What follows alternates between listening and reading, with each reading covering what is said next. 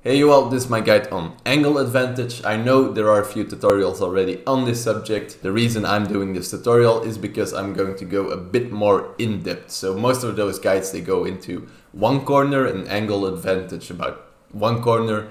Now I'm going to do 2 corners and even 4 corners. Now first, for those who don't know, I'll explain what angle advantage is first, and then we can go a little bit more in depth. Also, I want to mention that angle advantage is not something that only happens in CSGO and Valorant. You can actually have this in a lot of FPS games because it's a perspective based thing. It can happen in real life. You can have angle advantage in real life.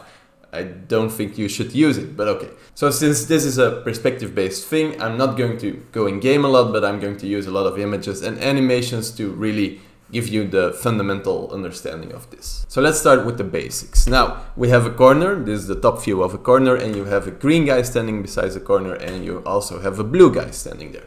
Now, in FPS games, your view is coming from the middle of your body, so that is the black point here. So let's say the green guy is aiming at the corner. So from the middle of his body, there's going to be a line that goes to the corner, and as you can see, he can just get a slight view of the blue guy. Now the blue guy is doing the same, so he's aiming at the corner, and what happens is, well, he gets a slight view of the green guy's shoulder. So if they're standing like this, they can both see a slight bit of each other's shoulder. Now what happens if the blue guy just walks backwards and goes further away from the corner? Well, as you can see here, the blue guy will still be able to see the green guy's shoulder.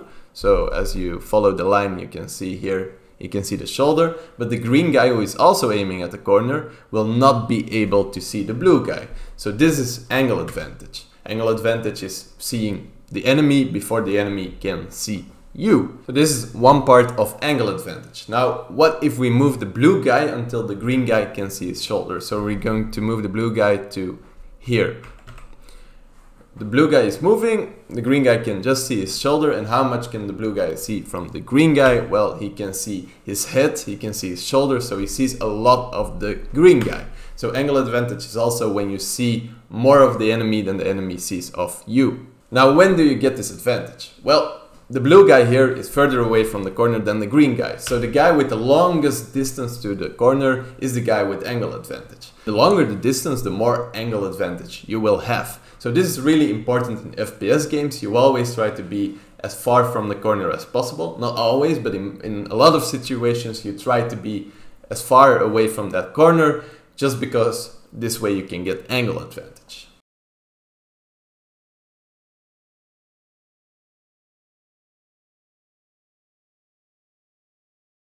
Now these were the basics of playing around one corner.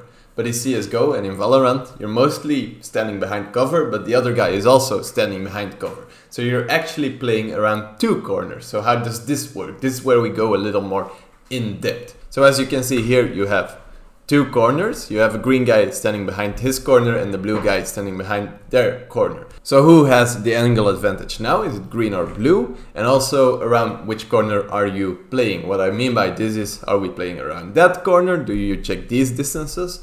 Are you playing around this corner, or do you check these small distances to the corner? Well, a lot has to do with the person who is holding the angle. So here you have the green guy, and the green guy is holding the blue guy's angle. The blue guy is not peeking here. What happens if the blue guy walks up to the angle to try to peek it? Well, he's going to walk into the line of sight of the green guy, and the green guy will see his shoulder.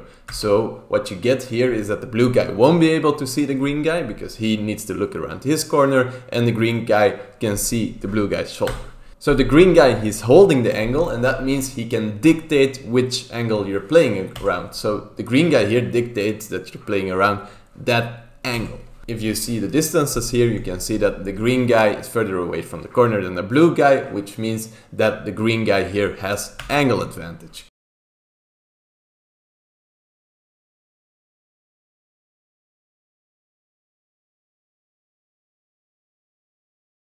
Now what can happen online is that you are holding the angle from far, so you know you have angle advantage there, and suddenly a guy pops around the corner, he headshots you before you can even react, and you're dead.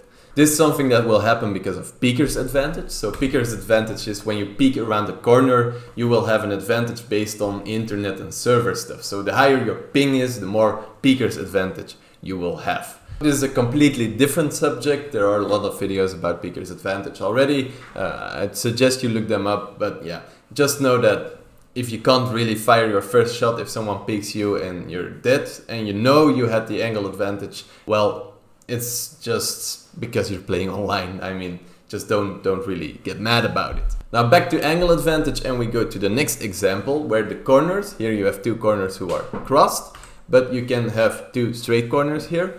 And the green guy, as I told him, he's holding the angle because I told him it's the right thing to do. So the green guy holds the angle and the blue guy wants to peek the angle, and as you can see, the green guy will see the blue guy before the blue guy can see the green guy. The green guy is holding the angle, which means he dictates the angle.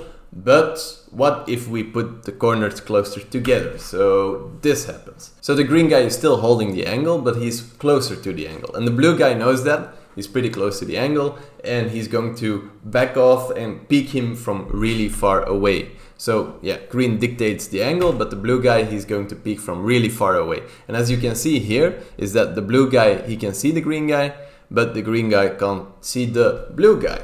So in this case, the blue guy is further away, so the blue guy has angle advantage. This is something that is really important. It's not because you're holding the angle that you will have angle advantage. It's only because you are holding the angle and you are further away from the angle that you have angle advantage. So holding the angle is only dictating the angle, and angle advantage is what you get from being further away from the corner.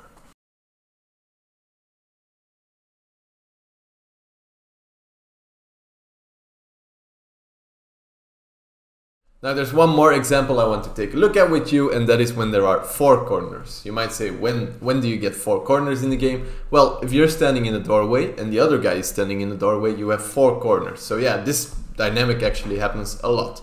So let's say the green guy is holding that angle, the angle you see here. And there's a blue guy, but he's standing behind the other angle. So what is the blue guy going to do? Well, first of all, he knows there might be an enemy behind this corner here, so he's going to peek that angle. And he's peeking the angle and he looks and there's no enemy. Now, what the blue guy can do here, and I see a lot of pros doing this also, it's really interesting, is he can start walking towards the middle. And as you can see, the green guy, he's holding the other angle, but he can't really see the blue guy in this way. But the blue guy can actually see the shoulder of the green guy. So because he takes the decision to be a bit more offensive and just walk past the corner, he can see the green guy and he has the angle advantage on the green guy. So if he moves towards the point where the green guy can see his shoulder, he can actually see his head and he can get the headshot here. So what I want you to keep in mind is that your vision can get obstructed. So green's vision actually got obstructed here. So if you're in this situation where you're holding an angle but someone can peek you from the other angle, it might be that he can see you before you can see him because your vision got obstructed and you get shot through the wall. But actually he can just see you and he can shoot you in the arm.